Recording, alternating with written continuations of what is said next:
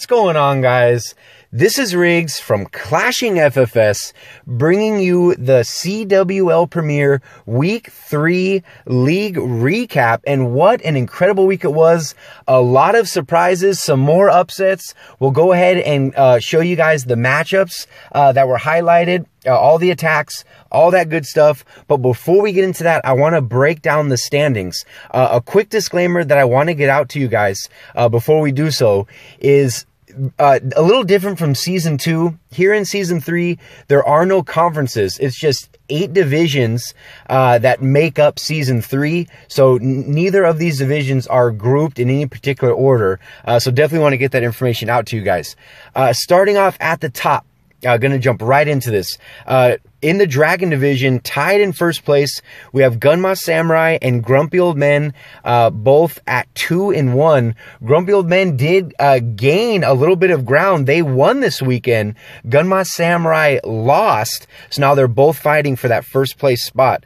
We have Reddit Viper sitting in third place at 1-2. And they also lost here in Week 3. And Vlarmugulis is rounding off the Dragon Division in the bottom at 0-3, still looking for their first victory here in Season 3. In the P.E.K.K.A. Division, where it is very close between these 3 clans, we have North Awakens, Dragon Rejects, and Varhai Seleke all at 2-1. And we have Cornfeld in fourth place, but not far from the top. They are at 1-2. In the Baby Dragon Division, we have Swarm Synergy all alone in first place, sitting at 2-1. We have Göteborg's Kriega in second place, despite having a losing record. They are in second place at 1-2. And in the bottom, we have BD Unbeatables and Assassin's Core at 0-3. Both of these clans still looking for their first victory, where they will be hoping to get that victory this coming weekend in Week 4. Now, in the minor division, we have Forbidden and One Hive Genesis, both in first place at 3-0. They are still undefeated coming into Week 4. And we have Dark Avengers and Nottingham. What a close division this is. Dark Avengers and Nottingham both at 2-1. Very, very competitive. It'll be very, very interesting to see.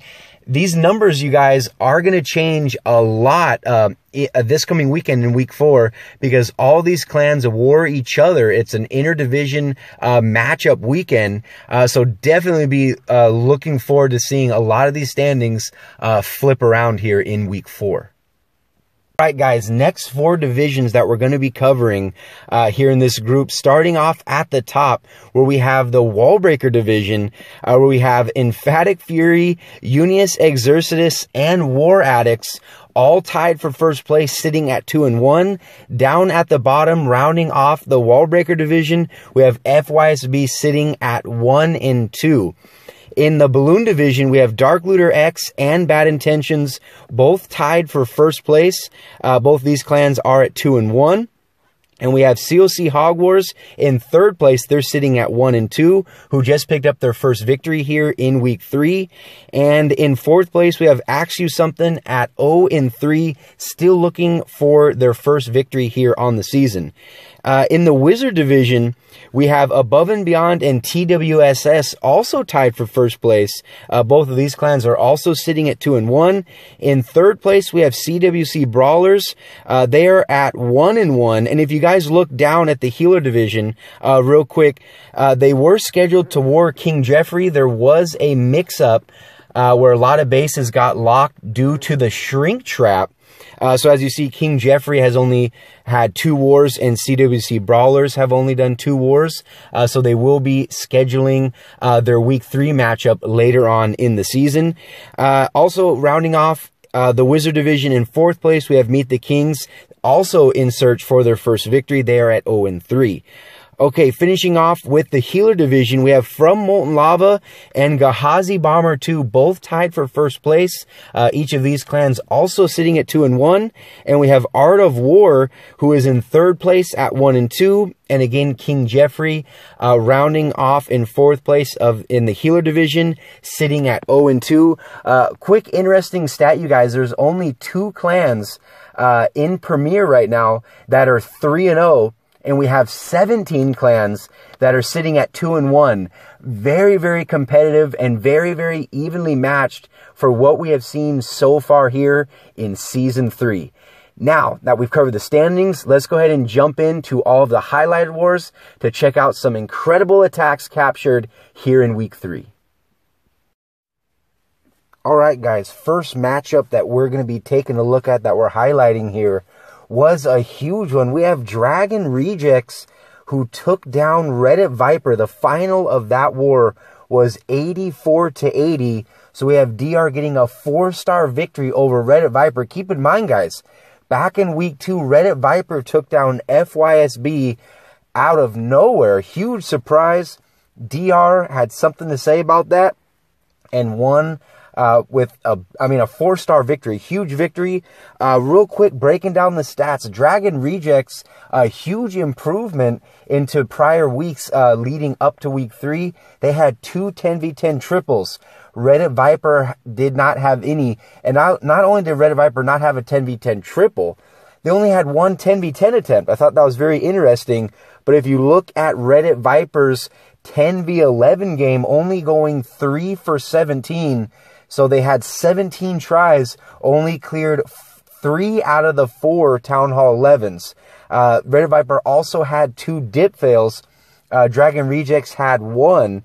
And Dragon Rejects still only managed to clear 3 out of the 4 Town Hall 11s that Reddit Viper had up on the map. This is one of them right here. Classic doing work on this hit up right here. But Reddit Viper did have a lot more 10v10 attempts because they still went 3 for 9. So big improvement, again, from the prior weeks. And congratulations to Dragon Rejects taking down Reddit Viper. 84-80 was the final. Okay, next matchup that we're going to be covering is Dark Avengers taking on Göteborg's Kriega. Another interesting matchup similar to Reddit Viper, who took down FYSB in Week 2. Göteborg's Kriega beat Above and Beyond, guys. However, that was not the case here in Week 3. We had Dark Avengers not only winning, but crushing Göteborg's Kriega. The final 86-81, a 5-star victory. Real quick, we'll go ahead and dive into the stats. Dark Avengers putting up 3 10v10 triples. We've said it in the beginning of the season and even in the end of Season 2. Dark Avengers, we always knew they had that Town Hall 10 talent coming with their Town Hall 10 3-stars. This war, they lived up to that expectation, again, getting 3 10v10 triples. Göteborg's Kriega was not able to put up a 10v10 in this war on DA basis. Another stat to pay close attention to, as you'll see, it's a theme throughout this recap, is the 10v11 game. DA hitting way above the league average, clearing all 4 of Göteborg's Kriega's Town Hall 11s, but not only that, only doing it in 7 tries. So they did go 4 for 7, and on their 11v10 game, they went 7 for 7. They did go 100%. As another interesting stat, Göteborg's Kriega went 6 for 6. They went 6 for 6 on their dips.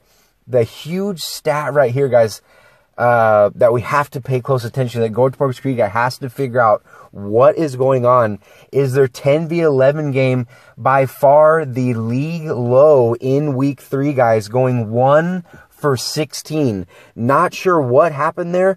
You know, why they decided to choose so many hits, to eat up so many hits on these 11s. Again, not sure what happened there, but going 1 for 16, they cannot do that going forward, especially if they want to put up more victories in the future in the rest of the season. Again, going 1 for 16, not getting any 10v10 triples. That was the deciding factor. Huge props to DA putting up 86 stars. Okay, next matchup, another big one, guys. We all predicted this one wrong in the prediction video for Week 3.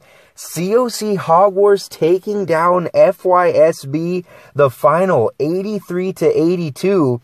And at the end of the day, neither clans really had super impressive stats. We'll go ahead and go through them. COC Hogwarts going 1 for 12 on their 10v10s. So they still managed to get a 10v10 triple. Actually, I take back what I said. There are a couple stats you want to pay close attention to. COC Hogwarts, similar to Dark Avengers, cleared FYSB's 11s in 7 tries, going 4 for 7. However, the dip fills, they went 6 for 8. Not the best, still not the worst, but they still had 2 dip fills, going 6 for 8. FYSB, guys, this was the other stat when I spoke too soon. FYSB had 3 10v10 triples this war. So the first question you're going to ask yourself, they had 3 10v10s. How did they lose this war? How did they only put up 82 stars? They only went 3 for 8. 3 for 8 on their dips. Again, not sure what is going on, what's in the water, and FYSB, all they had to do was adjust a couple, have 2 more successful 11v10 dips, and they would have won the war. Going 3 for 8, got to figure that out. You cannot have 5 dip fails in Premiere. You're just not going to win any wars. FYSB did clear. It took a few more. They took a few more tries than COC Hogwarts, but FYSB did go 4 for 12 on their 10v11 game, and they have got to improve. We all know that FYSB is a better clan than this. Just have to make some, I'm sure it's just a few minor adjustments, and they're going to start winning some of these wars. What you guys just watched on your screen, it seemed most fitting, being COC Hogwarts getting a Town Hall 10 triple using Hogs, of course. So congratulations to them, and congratulations to COC Hogwarts proving all of us wrong and getting the win over FYSB. Again, 83-82. Was the final. Next up, this was one of the treats that I had for you guys. Only a couple 11v11 triples in week 3. This right here is one of them from none other than Swarm Synergy, who took on Nottingham. Swarm Synergy walking away with the victory. The final to that war was 84-81, and Swarm Synergy put up some impressive stats this war, guys. So not only did they have the 11v11 triple that you're witnessing right now, they also put up 3 10v10 triples. So it was definitely in their favor in this war. 10v11 only went 3 for 11 though. However, of course, they were able to clear all the 11s with this triple right here. So nothing too much to worry about. And their 11v10s, they did have 1 dip fail going 6 for 7. So definitely not the end of the world. You can have a dip fail and still win many of these wars. So again, congratulations to them. Nottingham still had some impressive stats. They're still getting 10v10 triples. In this war, they had 2. And they had 2 10v10s, but technically they hit at 50%. So that's 2 10v10 triples and only 4 attempts. Reason why they didn't have a lot of attempts is because they ate up a lot of their Town Hall 10 attacks on their hit-ups, going 3 for 13. So definitely below league average and still leaving one of Swarm Synergy's 11s up on the map. Only 1 starred. And their dips, they went 5 for 7. So they had, again, a couple dip fails. So definitely have to improve on that. But more importantly, the 10v11 game, we know they have the potential to get Town Hall 10 3 stars, but they have to execute those hit-ups. You get those hit-ups taken care of and a few less hits, that allows your clan to have more 10v10 opportunities. So Nottingham still looking strong going into week 4. And of course, congratulations to Swarm Synergy getting the victory, a 3-star victory, nevertheless, winning 84-81. So congratulations to Swarm Synergy and picking up an 11v11 3-star. Okay, next up we have Forbidden, who took on Assassin's Core. Forbidden grabbing the victory. 83-81 was the final. Assassin's Core still looking for their first victory here in Season 3 in CWL Premiere. Forbidden still putting up those 10v10, guys. They're killing it in the 10v10 game. They picked up 2 this war. 10v11, they ate up a lot of hits. They had 2 10v10 triples only 7 attempts. Similar to Nottingham, their 10v11 game, 3 for 13. So again, if they execute their hit-ups and get these doubles on these 11s taken care of, that will allow them more attempts in the 10v10 department. 11v10, they did have 2 dip fails this war, going 6 for 8.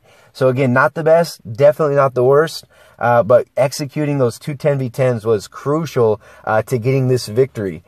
Covering Assassin's Core, they did not have any 10v10s this war. However, they were able to double all of Forbidden's Town Hall 11s with their Town Hall 10s. So congratulations to them. It still took them 14 attempts to get it done, but regardless, getting those doubles on the 11s is something that they can build off of going into week 4. However, what they have to improve on is their dip game, their 11v10 dip game. They had 3 dip fails this war, so something they definitely have to improve on going forward. And again, Forbidden getting the victory, 83-81, a 2-star victory. What you guys are watching was just a beautiful Lalo here by Yellow, taking down Chief. And this was one of the heaviest Town Hall 10s on the map. This was their number 6. So huge attack right. Look at all those loons left. Even has a hound unpopped. So very, very nice attack to Yellow on that one. Okay, next up, moving on here. We have Grumpy Old Men who took on Kornfeld. And a huge victory. I mean, winning 84-83. We'll go ahead and show you guys exactly how this war broke down as we watch this attack unfold on the screen. Beautiful dragon attack using the clone bone by IU Jimmy. Grumpy Old Men, and this was their one and only 10v10 of the war. So Grumpy Old Men did get one 10v10 triple. And they did go 4 for 11 on their 10v11 game. So I mean, they were still able to clear all of Kornfeld's 11s with their Town Hall 10s, but did not have that many opportunities, 10v10 opportunities. They still ate up a lot of attacks trying to get it done, but were still able to get those doubles, which is absolutely crucial considering Kornfeld went 2 for 17 in the 10v11 game. So something Kornfeld definitely has to improve on going forward. Going 2 for 17 is definitely not going to cut it. 11v10 for Grumpy Old Men, going 7 for 8, only having 1 dip fail. Kornfeld still had opportunities to win this war, guys. Kornfeld also had 1 10v10, and they went 8 for 8 on their dips, on their 11v10 dip game, going 8 for 8, hitting at 100%. But again, 2 for 17. Cannot do it, and they had a 10v10 triple, but in only 3 attempts. So again, just like similar to a lot of these clans we've already talked about, they clean up their 10v11s. That allows them more opportunities for 10v10s. And again, Grumpy Old Men getting the 1-star victory, but Kornfeld was still able to pull out ahead. But congratulations to Grumpy Old Men for getting that victory. Okay, next up, we're going to be covering Varhaisaleike taking on Gunma Samurai. This was a huge surprise for many of us, with Gunma Samurai in favor to win this war. Varhaisaleike was not having it, guys. So not only did they win, they won by 5 stars. The final, 85-80, Varhaisaleike getting 1 10v10 triple. They did manage to clear all of Gunma Samurai's Town Hall 11s with their Town Hall 10s, going 4 for 12. A huge stat right here, guys. Varhaisaleike going 8 for 8 on their dips, hitting at 100%. So again, congratulations to them for pulling off the victory. Gunma Samurai went, they did have 1 10v10, but what was absolutely crazy is they had 1 10v10 in only 2 attempts. So they went 1 for 2 in their Town Hall 10 3-star attempts. Where Gunma Samurai really struggled this war, guys, was their 10v11 game. Again, getting those doubles on the 11s, going 2 for 13. I'm not sure. Let me know in the comment section below if the shrink trap had anything to do with some of these struggles. More so, more so in the 10v more so in the 10v11 department. We really seen it struggle more so this week than in any of the other weeks. Gunma Samurai did have 2 dip fails, going 4 for 6. A couple of those Town Hall 11s, they went for 11v11 attempts because the Town Hall 10s were not able to put 2 stars on the map on each of our High Seleke's Town Hall 11s. So that's why they only, I mean, going 4 for 6 and still getting 2 dip fails cannot do it.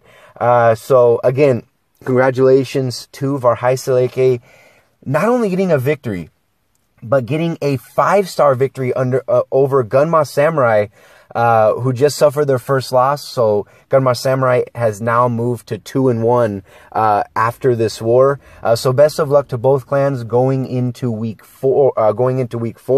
And of course, congratulations to our High Seleke getting the victory. Okay, next up we have From Molten Lava, who took on TWSS. Not many were in favor of From Molten Lava, considering some of the numbers that FML put up in the previous weeks, but they got the victory, a 2-star victory nevertheless, winning 84-82 over TWSS. We'll go ahead and break down the stats for you guys. FML picking up 2 10v10s this war, so a huge improvement. Like what was mentioned in the prediction video leading up to week 3, they have some of their blood back into the clan. They had a couple guys that were gone on vacation who are now back in it, and we have already seen an improvement, getting 2 10v10s. Last week did not get any, so big improvement there. Their 10v11 game, they were able to clear all of TWSS's Town Hall 11s with their Town Hall 10s. So also a big improvement right there. And the 11v10 games still have to work that out. They had 2 dip fills going 6 for 8. Again, not the best, but definitely not the worst either. So big props to FML for pulling out this victory. TWSS did not get a 10v10 3-star. Not sure what's going on. I know back in week 1, they had 3 10v10s, and their Town Hall 11s were struggling on the dips. It seems like things have kind of flipped around. TWSS did not have a 10v10 3-star.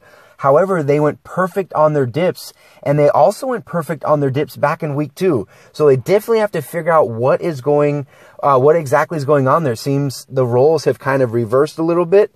And they went 3 for 12 on their hit-ups. So they did leave one of FML's Town Hall 11s, only 1 star on the map. Again, going 3 for 12.